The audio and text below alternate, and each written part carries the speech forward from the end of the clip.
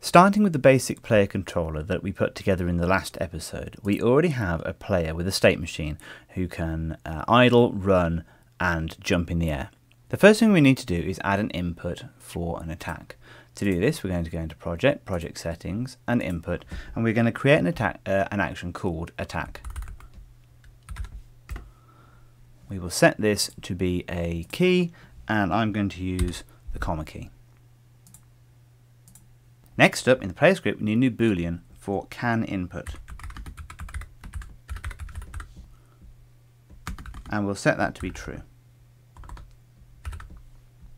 We'll add a new method at the bottom for ready for input, and we're going to reset that boolean back to true at that point. Within our get input direction, we're going to check that boolean, and if we can't input, then we're simply going to return 0.0. Next thing we need is an animation for our attack. We go into animation player, just swap this to 2D, and we go down here, we go animation new, and we should call this attack 1. We're just going to zoom in slightly here. Make sure the snap is set to 0.1 as our other animations are. We go into the sprite and we find the starting frame for our attack animation. In this sprite sheet it's at 26. We keyframe, create the reset track, move it on, and then increment. This animation is exactly 1 second long, so that's fine. Make sure it's not looping, and that is done. Within the same animation, we're going to add a new track, call method track.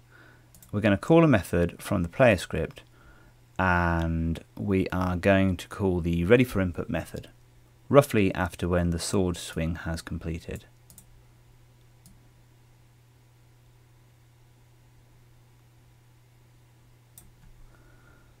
So you right click, insert key, click on ready for input, and that's that sorted. Remember to save. Next thing to do is to create a new state. Go into the state machine, add a new state, find our player state, rename that to attack 1. We right click and extend the script, and I'm just going to use an empty template. As with our other states, we need to export the node path to our animation player so that we can link up with that from this state. We're also going to add a boolean in for action pressed, and then we're going to extend our enter state. As before, the first thing we're going to do is play our attack 1 animation using the animation player. We're also going to set the boolean that we just created in the player script to be false at the point in time that this state is being entered, and we're going to set the action press to be false as well, just to make sure. Next up, we need our physics update method, to which we are going to add our movement code.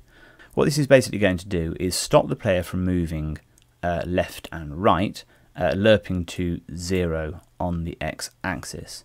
It's going to apply gravity, and then we're going to move the player velocity down. We're going to move the player velocity based on that velocity value. We need to transition to the idle animation once the animation player has finished playing and the player input direction is not 0. Lastly, we just need to track whether the player has pressed the attack button whilst within this state, and this will come into play in a little bit. We need to make sure that the animation player that we've exported is linked to the animation player within our node tree. Within our idle state script, we need to extend our transitional section to track whether or not the attack key has been pressed. If the attack key is pressed, then we are going to transition to attack 1. And we do the same with the run animation. The air animation is slightly different because we don't actually have the same kind of script set up in quite the same way. We want to transition to the attack irrespective of whether or not the player is on the floor. Consequently, we need to add in a new if statement just above the if the player is on the floor statement. If you play the game now, you should find that, as before, we can run, we can jump, and we can also attack. However, we've only got a single attack at this point, and it doesn't matter how many times we press attack, this is all we can do. Okay, time for a quick refactor. The first thing we need to do is rename our attack1 script to be attack.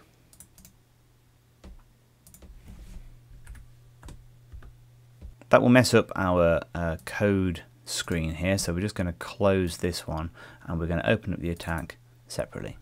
The first thing we need to change is we need to add a couple more exported variables for animation and next state.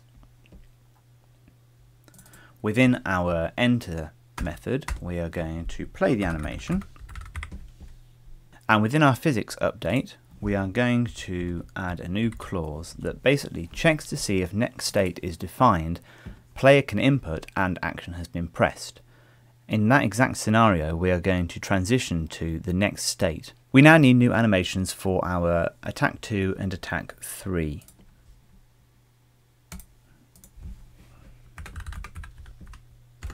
As before, we're going to find the starting frame.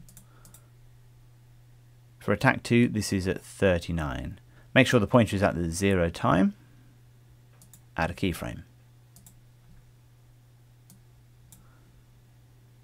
Increase the time, increase the frame. Click that a few more times. As before, it's exactly 1 second long. We add the call method track on the player, and at the end of the sword stroke, about here, we right click, insert the key, and tell our node that we are ready for input.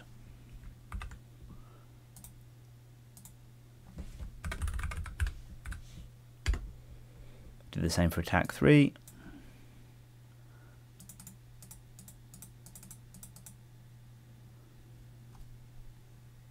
This animation on this particular sprite sheet starts at 52.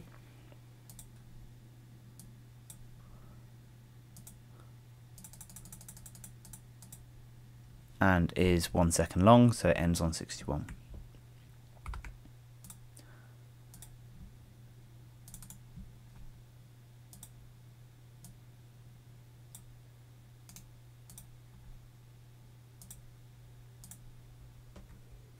Now we need the new states added to our state machine. Create a new player state, call it attack 2, and another one called attack 3.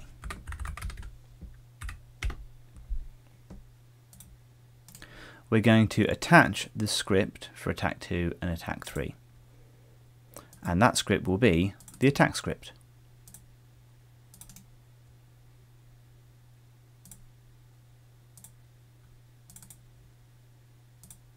Finally, we need to populate our script variables. So for attack 1, the animation that we want to play is attack 1. The next state is attack 2. In the attack 2 state, we want to play attack 2. Our next state is attack 3, and we also need to set our animation player because we haven't done that yet.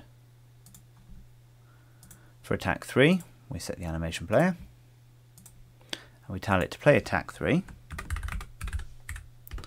but we don't want it to transition to a 4th state, so we're going to leave the next state variable blank. Remember to save. When you run the game now, you will find that if you press the attack button once, obviously it only plays the attack animation, but if you press it more than once within the correct time, you can get 2 attacks or even 3 attacks. And this also works in the air. So you now have a player that can combo attack. Thanks very much for watching this tutorial. If you've really enjoyed it, then I would appreciate a like and a subscribe. That'd be superb. All the links to the code will be down in the descriptions, links to the GitLab page, etc. for both the basic player controller and obviously this controller as well. Thanks very much, and hopefully I will see you in the next video.